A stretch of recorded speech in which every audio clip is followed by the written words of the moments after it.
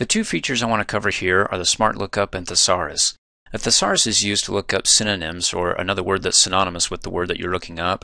In other words, you want to say the same thing but by using a different word, because you may lose the comprehension of your audience if you keep saying the same thing or using the same word over and over again.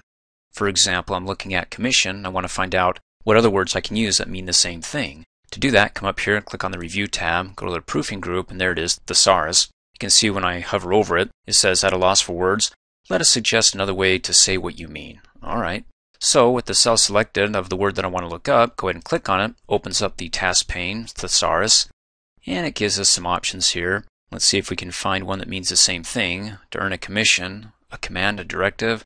Okay, not finding it so far. A fee, a payment, maybe. In any case, when you find what you're looking for and you want to replace it with that word, with the word that's in your cell, then just go ahead and hover over it. You can click on the drop down arrow, or you can right click on it. It gives you the same shortcut menu. You can insert it.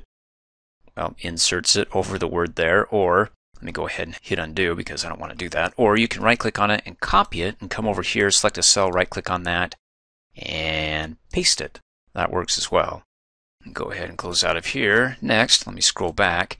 Let's do the Smart Lookup. So again, find a cell that contains a word in it and select it. And then come up here on the Review tab in the Insights group and do Smart Lookup.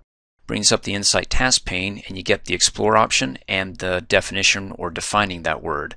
First of all, the Explorer actually defines the word, but it goes into it a little bit more in depth down below because it wants to explore in other areas besides the definition, like explore Wikipedia, the Commission, 9/11, web search Utah County Commission. Oh, there's a lot of different commissions. But if you just want to define it, go ahead and click on that to get a bit more detail than what you have on the Explorer up at the top. Here you can see it as a noun, and then just go ahead and scroll down as a verb. Cool. Now, if I close out of that and I want to do it to a cell that contains more than a word, how's it going to handle it? Not very well, so just basically do it to cells that have a single word in it.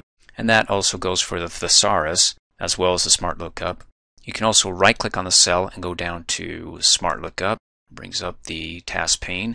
And what is it looking for? REI. What's that? Is it looking for camping or gear or US? So if I select Define, I can't find anything, but back to Explore. Found camping. And it looks like it's doing okay because it's got camping gears, so it's trying to do the best it can with everything in that cell, but it can't define it because there's too many words in that cell. So it's not as smart as I thought. Hey, thanks for watching. If you like my video, please give it a thumbs up. And if you subscribe to my YouTube channel, as soon as I upload a new video, you'll be notified instantly, and you can do that by coming over here and clicking on my face.